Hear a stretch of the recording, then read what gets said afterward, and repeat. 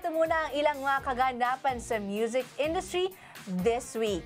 Binigyang pugay ng musician na si Eric Celerio ang kanyang ama at national artist for music na si Mr. Levi Celerio. Ito ay sa pamamagitan ng paglalabas niya ng isang full-length album.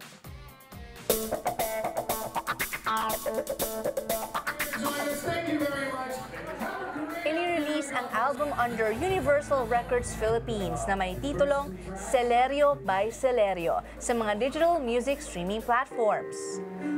Mapapakinggan sa naturang album ang 13 awitin, kasama na ang ilan sa mga iconic song ng kanyang ama tulad ng Pipit, Saan Ka Man Naroroon, Kahit Konting Pagtingin, Gaano Ko Ikaw Kamahal, at marami pang iba. Super. Each one is like life lessons and also the genius part of putting it together with the music. So both genius and both great lessons. 13 tracks siya, may mga instrumental siya, half vocals, half instrumental. Pinapakita ko naman doon yung parang David Foster maybe arranging. Pinapakita ko naman yung ways of how to do like a whole ensemble. Lumaki sa New York City, USA si Eric at doon na siya nanirahan simula nang siya ay 13 gulang.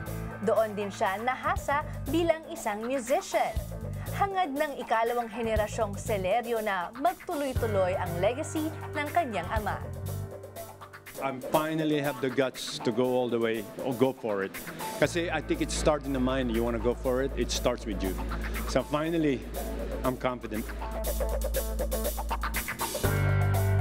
Samantala, yes, ang gandang good news yan, di ba? At marami pa tayong good news.